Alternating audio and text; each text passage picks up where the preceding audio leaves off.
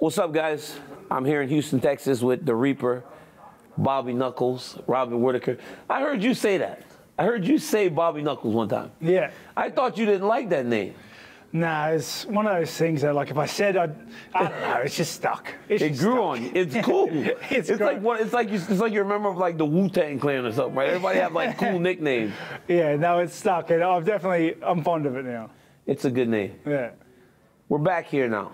It's taken a couple years, but a rematch. Now, speaking from experience, the Bad Blood fight, I remember the emotion I carried into the fights with Jones. Seemed like you had that in fight number one with Adesanya. Yeah. How much emotion did you, and 61,000 in that, how much emotion did you carry into the octagon that night? You know, honestly, I think there was a lot of things going on. Like, I was stressed out by a lot of different things. I've mentioned it before, like I was burnt out in a whole host of other stuff. Yeah, I remember that. I think all of the external factors I just kind of directed towards him. Yeah. And took it out on him, which then clouded my mind with anger and hate. And all I wanted to do was rip his head off. Like, yeah. And you can see that in the fight.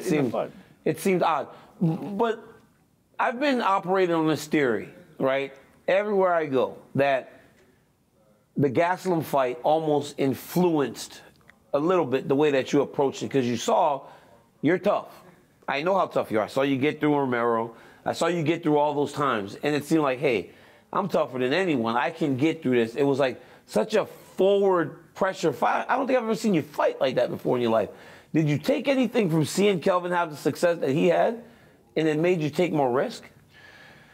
I don't know. I'd have to remember back to the camp. But, you know, in the camp we were working on a lot of, like, get in fast, get in hard, and stick. Because he's a rangy guy. How do you beat a rangy guy? You get inside. And but I think the fact my emotions were kind of playing havoc with me, it influenced that to a reckless degree. Yeah. And it is what it is. Yeah, it is. It's the worst, right? Like, I mean, like I said, I've been through it. And then you go into fight two, right? You're in better shape. You get in better shape. You think about the mistakes that you made and how do you apply them to the new fight. In the mind of Robert Whittaker and the team that you have, what did you guys do different?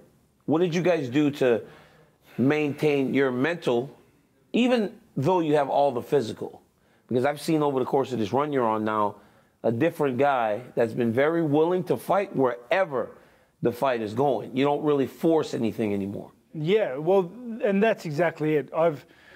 So after the loss, I changed a ton of things. I changed a lot of things, mentally more than anything, but also physically with how I want to fight, what I want to achieve with the fight, and understanding my drives and goals and everything like that. It gave me clear direction on where I want to proceed. And one of those things is just trying to get closer to a perfect mixed martial artist, which I think is someone who uses all weapons, all tools given to him. And I've tried to incorporate, like, the loss gave me the freedom to try and expand and be better. As the champ, it's hard. Yeah. As the champ, it's kind of hard to really open up open everything up, because losing, you lose that thing that matters so much. And if it ain't broke, don't fix it. Like, I had no trouble beating everybody else with the same skill set. There was no need to change it. But yeah, that loss gave me the opportunity to be better. And with you said that you were burnt out because you were active as the champ, you were fighting. But then you see the new guy was kind of just shooting through the rankings, right? And everybody's talking about this new guy when you're the long-running champion. Yeah. That had to play a part too, right? Because I was the guy, right? Like, when I was chasing down Jones, Jones took that personal, and it made it very difficult for me to get him. Like, did that bother you a little bit? Yeah, definitely. And it upset me that this guy was, like, you know, everyone was talking about him and underselling me and just, I don't know. It was a weird dynamic. It did make it personal because it was personal. Yeah. But I don't know, that was then. So do you think 2 years now, you've grown not only as a mixed martial artist, but like as a man, your family you had another baby, right, in that time? You had another baby. I mean, I got a 17-month-old daughter too myself, so I don't know what I was thinking. I'm 43 almost. Yeah. But Is your life more in a place now where you can just go, you know what, man, I go out there, I compete free? Because the Cannonier fight, bro, you look beautiful. I mean, I thought that was a fantastic fight, especially against a big, powerful guy like Jared, who presents so many different problems. The Till fight, right after that loss, I saw you piece together a game plan over 5 rounds, look better. But then in the Gastelum fight, you look better than you've ever looked. Yeah. It's like, it seems like everything is coming full circle, and the rematch is happening exactly when it needs to happen. Yeah, and I believe that as well, because I was never fixated on the title or getting it back, do this. I was just taking one fight at a time and enjoying the process, enjoying the ride. My whole thing with, I'm a completely different man now than I was then. No, I'm different. I'm happy. I'm enjoying it.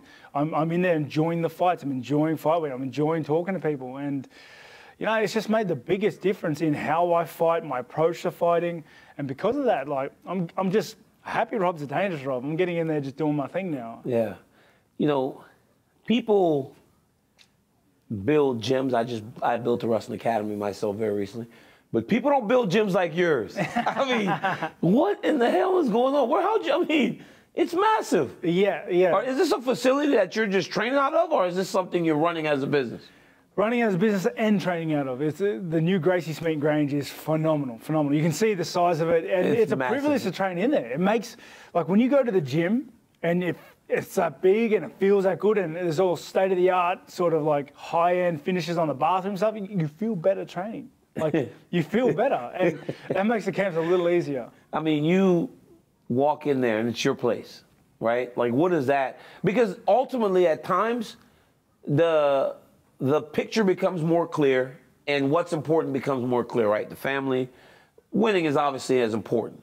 But to have a business like that, everything seems in place. When you walk into that gym every single day, are you just amazed at how far you've come, Robert Whittaker, in terms of just your life and everything? Yeah, definitely. I'm proud of the mileage I've made, you know, on the way I've set my kids up. I'm proud that I have fallback plans, that I have things to focus on once I retire, that I'm working on these avenues. And honestly, I'm just proud that I'm setting the platform for my kids. Yeah, that's what it's all about. That's what it is all about. And you're gaming now?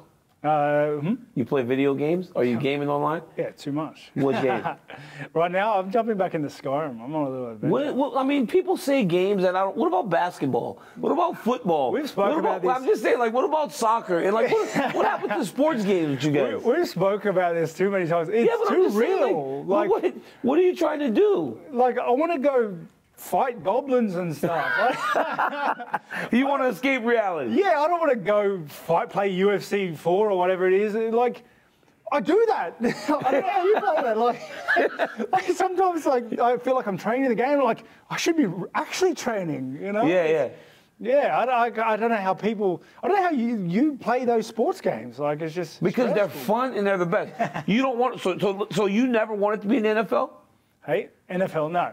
Of course you did. Everybody wants to be in the NFL. Who doesn't want to dunk like Michael Jordan? Have you ever wanted to dunk like Michael Jordan? That'd be cool. You can on the video game, right? You just make your guy with a 99 rating. It's better than everybody else.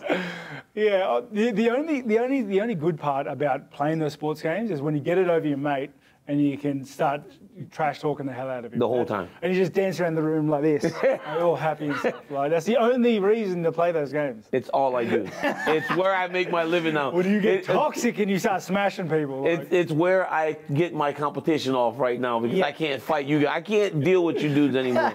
Rob, man, you seem like you're in a really good place, bro. You know, I've known you for a long time, been around you as the champion. You seem more free than I have in a long time, so good luck, my friend. It seems like you're ready to go. Brother, I am as ready as I'll ever be. I'm enjoying it all. And honestly, I just want to I want to cut weight, eat some food. How big are you? Because you look like more muscular. No, my weight's probably lighter than it's ever been. Really? Yeah, the process, mate. You're carrying a lot of like muscle. Yeah, I'm all aesthetics now. And you're getting back into fighting in front of people, right? This will be the first time. This run you've been on has been. It's good to give it back to the fans a bit. You know, I think it's good because I like mentally. I think of us as gladiators, right? And that's what we do. We're a blood sport for the entertainment of others. Yeah, that's what we do. But I'm looking forward to making weight, getting some good food in me, earning a paycheck, and going home. Going back to Australia. Going straight home. My man. Good luck this weekend. Thanks, my brother. Dog, good luck. I can't wait. It's going to be fun, man. It's going to be fun. It is. We always do these lists, and we're doing top 5 middleweights of all time. Got my boy Robert Whittaker on that list, absolutely, because that title run you had was fantastic, and maybe another one starts this weekend. Yeah, let's hope so. Robert Whittaker, guys, make sure you like, subscribe, and tune in to UFC 271 this weekend. Hit the buy button. This guy's in the main event. This guy's in the main event. How can you not buy a fight with that face? Look at that smile.